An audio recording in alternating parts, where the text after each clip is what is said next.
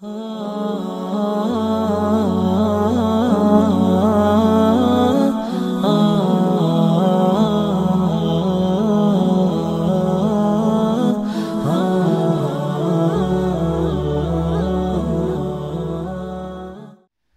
جاهداك على أن تشرك بي ما ليس لك به علم فلا تطعهما. മാതാപിതാക്കളെ അനുസരിക്കണമെന്നുള്ളത് ശരിയാ, പക്ഷേ അത് അള്ളാഹുവിനെ ധിക്കാരം കാണിച്ചുകൊണ്ടാവരുത്. അള്ളാഹുവിനെ ധിക്കരിച്ചു കൊണ്ടായാൽ ഒരിക്കലും ഇല്ലേ ഇല്ല, ഒരിക്കലും നീ അവരെ അനുസരിക്കേണ്ടതില്ല. ഫഇൻ ജാഹദാക, നിന്നെ അവർ കീർത്തിച്ചാൽ, നിന്നോട് അവർ കൽപ്പിച്ചാൽ, നീ സമ്മർദ്ദത്തിലായാൽ, അലാൻ തുശ്രിക ബിഹി, എന്നെ പങ്കു ചേർക്കാൻ, മാ ലൈസ ലക ബിഹി ഇൽം, അവർക്ക് വിവരമില്ലാഞ്ഞിട്ടാണ് അത് പറയുന്നത്. ഫലാ തുതിഉഹുമാ, ഒരിക്കലും നീ അവരെ അനുസരിക്കാൻ പോവരുത്. വസാഹിബുഹുമാ ഫിദ്ദുനിയാ മഅറൂഫാ, എന്നാലും നിന്റെ ഉമ്മയാണെന്ന കഥ മറന്നു പോകരുത്. വളരെ പ്രധാനപ്പെട്ട രണ്ട് സന്ദേശമാണ്, പുതിയ കാലത്ത് നാം വായിച്ചെടുക്കേണ്ട രണ്ട് സന്ദേശമാണ്. മതമെന്ന് കേൾക്കുമ്പോഴത്തേക്ക്, പ്രത്യേകിച്ചും ഇസ്ലാം എന്ന് കേൾക്കുമ്പോഴത്തേക്ക് അതെന്തോ ഇളകി വരുന്ന ഭ്രാന്താണെന്ന് തെറ്റിദ്ധരിക്കുകയും ധരിപ്പിക്കുകയും ചെയ്യുന്ന കാലത്തിലൂടെ നാം കടന്നു പോവാ. നമുക്കറിയാമല്ലോ, കഴിഞ്ഞ കാലങ്ങളിൽ പത്രമാധ്യമങ്ങൾ നിറഞ്ഞു നിന്ന ഹാദിയ എന്ന് പറയുന്ന ഒരു പെൺകുട്ടി, അശോകൻ എന്ന് പറയുന്ന ഒരു സഹോദരന്റെയും തന്റെ ഭാര്യയുടെയും പൊന്നുമോള് ഹാദിയ സേലത്തൊരു മെഡിക്കൽ കോളേജിൽ പഠിച്ചുകൊണ്ടിരിക്കുന്ന സമയത്ത് തന്റെ കൂട്ടുകാരികൾ ഇസ്ലാമിക നിഷ്ഠയോടുകൂടെ ജീവിക്കുന്നത് കാണുകയാണ്. അത് കണ്ടപ്പോ ഈ പെൺകുട്ടിക്ക് ഒരു മനംമാറ്റം ഉണ്ടാവുകയാണ്. മതത്തെക്കുറിച്ച് 1.5 വർഷം ദീർഘമായി പഠിക്കുകയാണ്. അങ്ങനെ പഠിച്ചു മനസ്സിലാക്കി സ്വമേധയാ പ്രായപക്വതയെത്തിയ, ബുദ്ധിയും തന്റെ ഇടവുമുള്ള, ആർജവമുള്ള ഒരു പെൺകുട്ടി അള്ളാഹുവിന്റെ ദീന് വിശ്വസിക്കാൻ രാജ്യത്തെ എല്ലാ നിയമ സംവിധാനങ്ങളും മാനിച്ചുകൊണ്ട് ഷഹാദത്ത് ഉച്ചരിച്ച് മുന്നോട്ട് വന്നപ്പോ ചില ആളുകൾ അതിനെ എതിർക്കുകയാണ്, നിയമക്കുരുക്കുകൾ ഉണ്ടാക്കുകയാണ്, വീട്ടുതടങ്കലിൽ പാർപ്പിക്കുകയാണ്. ഒരു പക്ഷേ കാലം നമ്മുടെ മുമ്പിൽ വെച്ച് തന്ന ഏത് പ്രതിസന്ധികളെയും അതിജീവിച്ച് മുന്നോട്ട് പോവാൻ സമകാലിക മുസ്ലിമിന് വലിയ ആർജവം നൽകിയ വാക്കുകളാ ഹാദിയ എന്ന പെൺകുട്ടിയുടേത്. ഹാദിയ പറഞ്ഞു, ഞാൻ എന്റെ സ്വമേധയാ, ഞാൻ അള്ളാഹുവിന്റെ ദീന് പഠിച്ചു വന്നവളാണ്, എന്റെ സ്വന്തം താല്പര്യപ്രകാരമാണ് വന്നത്. അങ്ങനെ അവൾ ഇസ്ലാമിലേക്ക് വരികയാണ്. എന്തിനേറെ പറയണം, ദിവസങ്ങളോളം എല്ലാ അർത്ഥത്തിലും മാനുഷിക പരിഗണനകളെല്ലാം മാറ്റിവെച്ചുകൊണ്ട് തന്നെ എല്ലാ മനുഷ്യാവകാശങ്ങളും കാറ്റിൽ പറത്തിക്കൊണ്ട് ധ്വംസിക്കപ്പെട്ടുകൊണ്ട് വീട്ടുതടങ്കലിൽ പാർപ്പിക്കപ്പെട്ടപ്പോ മാധ്യമങ്ങൾ അതിനെതിരെ ശക്തമായി പ്രതികരിക്കാനുണ്ടായില്ല. നിയമ സംവിധാനങ്ങളല്ല അവൾക്ക് തുണയായി നിന്നില്ല. പക്ഷേ നമ്മൾ ആലോചിക്കേണ്ടതുണ്ട്, അവസാനം ആ പെണ്ണ് നിയമ പോരാട്ടത്തിനൊടുവിൽ പരമോന്നത നീതിപീഠം അവരുടെ വിവാഹം ശരിവെക്കുകയാണ്, അവരുടെ ജീവിതം ശരിവെക്കുകയാണ്, ഇസ്ലാമികാശ്ലേഷണത്തിന്റെ അംഗീകാരം നൽകുകയാണ്. അവൾ ജീവിതത്തിലേക്ക് തിരികെ വന്നു. സ്വസ്ഥമായി തന്റെ ഭർത്താവ് പ്രിയപ്പെട്ട ഷെഫിനോടുകൂടെ ജീവിക്കുമ്പോ ആ പെൺകുട്ടി ഒരു ആത്മകഥ എഴുതി, തന്റെ ജീവിത കഥ എഴുതുകയാണ്. അതിൽ ആ പെൺകുട്ടി പേര് വെച്ചത് ഹാദിയ അശോകൻ എന്നാണ്. ഹാദിയ അശോകൻ എന്നാണ്. അത് ഈയിടെ മാധ്യമങ്ങൾ ചർച്ച ചെയ്തു. ഹാദിയ അശോകൻ എന്നെന്തേ ആ പെണ്ണ് പേര് വെക്കാൻ കാരണം, പുസ്തകത്തിന് പേര് വെക്കാൻ കാരണം അതാണ് അല്ലാഹുവിന്റെ ദീൻ പഠിപ്പിക്കുന്നത്. എങ്ങനെയാണ് ഞാൻ ഓർക്കുകയാണ്, അസ്മാ ബിൻത് അബൂബക്കർ സിദ്ദീഖ് റളിയല്ലാഹു തആല അൻഹുവിന്റെ പൊന്നുമോള് അസ്മാ റളിയല്ലാഹു തആല അൻഹ ഇസ്ലാമിലുള്ള ധീരവനിതയാണ്. 2ാമത്തെ ഖലീഫയുടെ മകളാണ്. അസ്മാഇന്റെ മാതാവ് സിദ്ദീഖ് തങ്ങൾ നേരത്തെ വിവാഹം കഴിച്ചു. ജാഹിലിയ കാലത്ത് ജീവിച്ച ഒരു സഹോദരിയാണ്. അവൾ സിദ്ദീഖ് തങ്ങളോടൊപ്പം ഇസ്ലാം മതം വിശ്വസിച്ചിട്ടില്ല.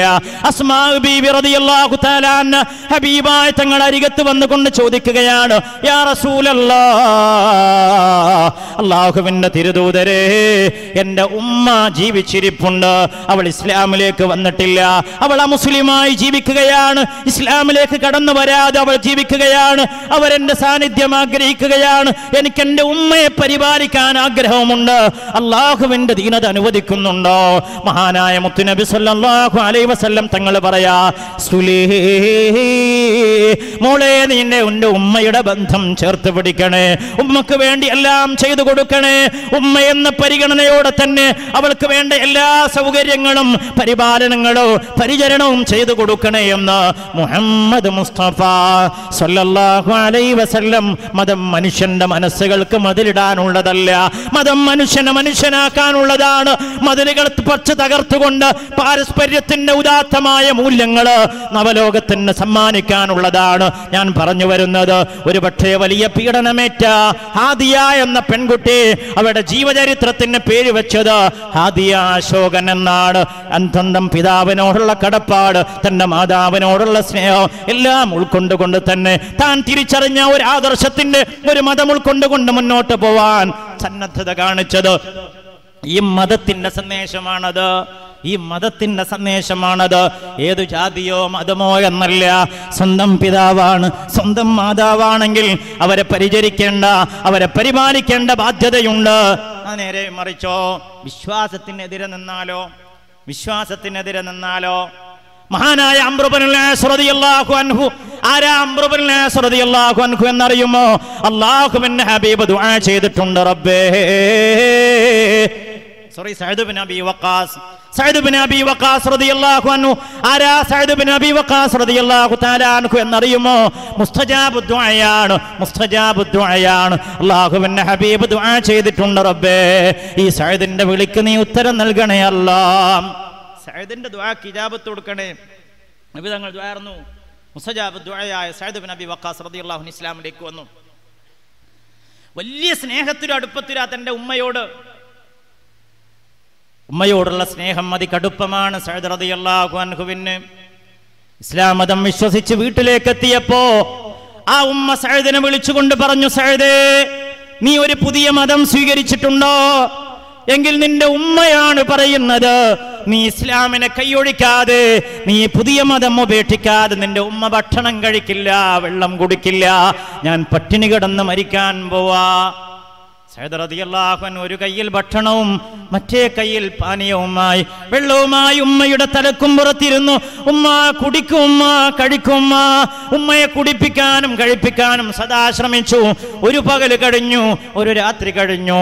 ഉമ്മ വീണ്ടും പറഞ്ഞു, മോനെ നീ ഇസ്ലാമിനെ കൈയൊഴിക്കാതെ നിന്റെ ഉമ്മ ഭക്ഷണം കഴിക്കില്ല, വെള്ളം കുടിക്കില്ല. സഅദ് റളിയല്ലാഹു അൻഹു പറഞ്ഞു, ഇല്ല ഉമ്മ, എനിക്ക് ബോധ്യപ്പെട്ട നിങ്ങളെപ്പോലും എനിക്ക് തന്ന അല്ലാഹുവിനെയാ ഞാൻ അനുസരിക്കുന്നത്. അതുകൊണ്ട് ഉമ്മ എന്നെ പിന്തിരിപ്പിക്കരുത്, അതിനുമ്മാക്ക് സാധ്യമല്ല. ഉമ്മ ഭക്ഷണം കഴിക്കണേ. 2 ദിവസം പിന്നിട്ടു. ഉമ്മ തളർന്നു. ഉമ്മ വല്ലാതെ വിഷമിക്കുകയാണ്. സഅദ് റളിയല്ലാഹു അൻഹുവിന്റെ മനസ്സും വല്ലാതെ വേദനിക്കുകയാണ്. പക്ഷേ ലാ ഇലാഹ ഇല്ലല്ലാഹ് ഒഴിവാക്കാനാവില്ല, ഉമ്മയെ ഒഴിവാക്കാൻ അത്രയും ആവില്ല. എല്ലാ അർത്ഥത്തിലും പ്രതിസന്ധിയുടെ നടുവിലാ മഹാനായ സഅദ് ഇബ്നു അബീ വഖാസ്. 3-ാമത്തെ ദിനത്തിലേക്ക് കടക്കുകയാണ്. ഉമ്മ പട്ടിണി കിടക്കുകയാണ്, വെള്ളം കുടിക്കുന്നില്ല, ശരീരം തളർന്നിരിക്കുന്നു. സഅദ് റളിയല്ലാഹു അൻഹു നിർബന്ധിക്കുന്നുണ്ട്, ഉമ്മ വെള്ളം കുടിക്കും, ഉമ്മ ഭക്ഷണം കഴിക്കും. ഉമ്മ പറയുന്നു, നീ ഇസ്ലാം ഒഴിവാക്ക്, ഇസ്ലാമിൽ നിന്ന് തിരിച്ചു വാ, എന്നാ ഞാൻ വെള്ളം കുടിക്കാം. ഒടുവിൽ സഅദ് റളിയല്ലാഹു അൻഹു ഒരു പ്രഖ്യാപനം നടത്തി, ഉമ്മാക്കൊന്നു കേൾക്കണോ? ഉമ്മാക്ക് അല്ലാഹു തആല 100 പ്രാവശ്യം റൂഹിട്ട് തരുന്നു.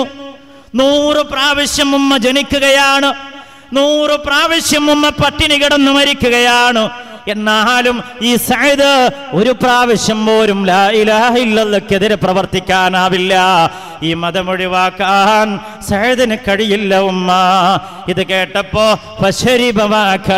അതോടുകൂടെ ഉമ്മ ഭക്ഷണം കഴിക്കുകയാണ്, വെള്ളം കുടിക്കുകയാണ്. ഞാൻ പറഞ്ഞു വരുന്നത്, വിശ്വാസത്തിന് കളങ്കം ചാർത്താൻ ആര് പറഞ്ഞാലും ഒരാളും മുന്നോട്ട് വരരുതെന്നും, നേരെ മറിച്ച് വിശ്വാസി ആയതിന്റെ പേരിൽ ബന്ധങ്ങൾക്കിടയിൽ മതിൽ തീർക്കേണ്ടതില്ലെന്നും അല്ലാഹുവിന്റെ ദീൻ പഠിപ്പിക്കുകയാണ്. ഹാദിയുടെ ഗുണപാഠമാവട്ടെ, പുതിയ ചരിത്രത്തിന്റെ ആവർത്തനങ്ങളാവട്ടെ.